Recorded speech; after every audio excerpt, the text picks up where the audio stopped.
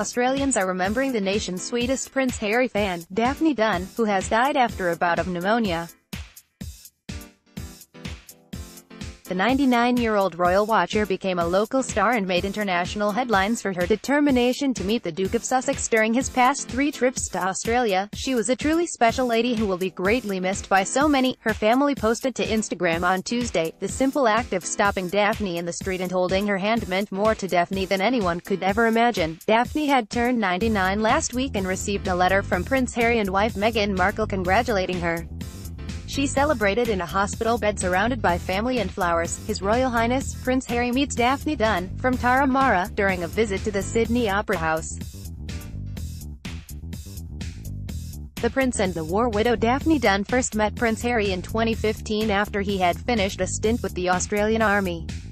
She made an instant impression, with her late husband's war medals pinned to her outfit, drawing his attention.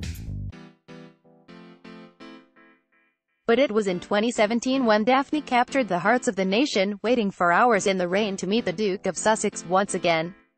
Prince Harry hugs then 97-year-old Daphne Dunne in 2017. Last year the war widow, as loyal as ever, waited at the steps of the Sydney Opera House to meet her prince for a third time, on his first trip to Australia with wife Meghan.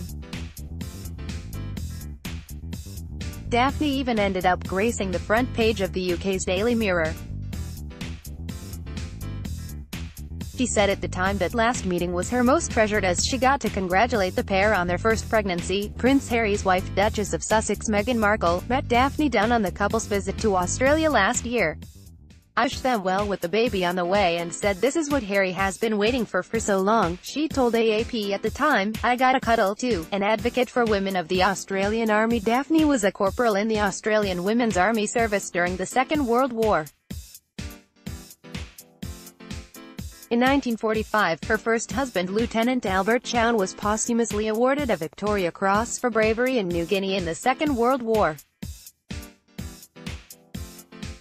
The medal itself was presented to her by Queen Elizabeth II's uncle, Prince Henry.